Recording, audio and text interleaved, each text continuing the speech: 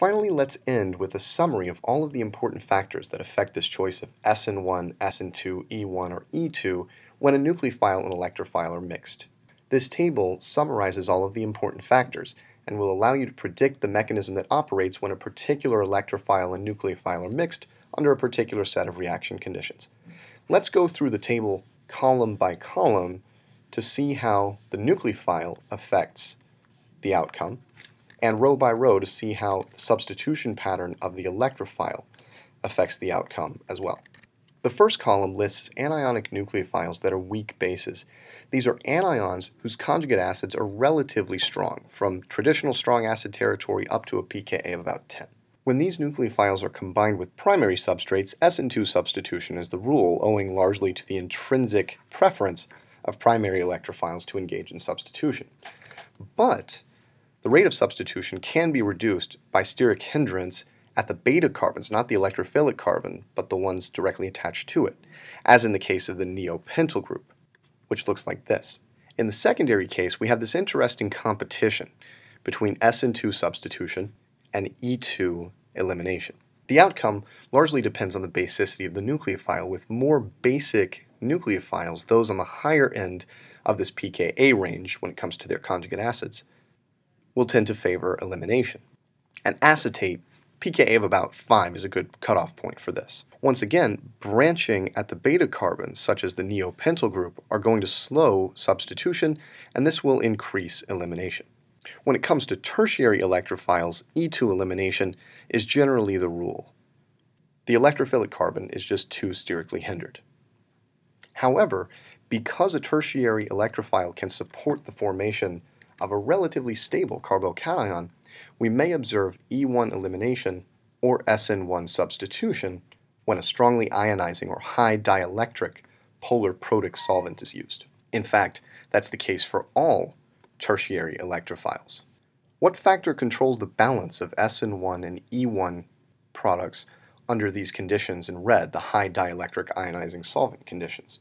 Well, it's something we've talked about. Temperature. Heating the reaction mixture will encourage E1 elimination over SN1 due to the entropic effects that we've discussed previously. Anionic nucleophiles that are also strong bases, whose conjugate acids have relatively high pKa's, greater than 15, are things like hydroxide, alkoxides, amides, carbanions, etc. And these, with primary electrophiles, will tend to engage in SN2 substitution, once again reflecting the intrinsic preference of primary substrates to engage in SN2 substitution. However, because of the basicity of this class of nucleophiles, when the electrophile is secondary, E2 elimination starts to dominate, especially at high temperatures. In the tertiary case, there's no question that E2 elimination is going to dominate, as no SN2 substitution will occur. Finally, for neutral nucleophiles, these tend to be molecules that aren't basic enough to remove a beta hydrogen without loss of the leaving group first. Although it will be slow, neutral nucleophiles engage with primary substrates to give products of SN2 concerted substitution, and nitrogen is especially adept at this. A similar situation happens for secondary electrophiles, which also engage in SN2 substitution with these neutral nucleophiles, nitrogen being a famous example. However, here again, because secondary carbocations can form under these reaction conditions in polar protic solvents, SN1 and or E1 products may form slowly with heat encouraging the formation of E1. So the secondary case is a bit of a catch-22 when it comes to polar protic solvents. We only get SN1 products very slowly, and heating the reaction mixture to try to accelerate SN1 leads to a preference for E1. Finally, neutral nucleophiles and tertiary electrophiles combine to engage in E2 elimination when nitrogen nucleophiles are used. However, most of the nucleophiles listed up here are too weak bases to actually engage in E2 elimination. And so most often we use a polar protic solvent under these conditions to promote either SN1 or E1, with heat once again encouraging E2 elimination. Before ending this video, the last thing I want to say is that the exact outcome listed in each box isn't really what's important. It's the underlying factors, the things we've discussed in the previous videos leading up to this point, that are the most important things to understand. If you have an intuitive feel for the underlying factors dictating these outcomes, you don't need to memorize this table.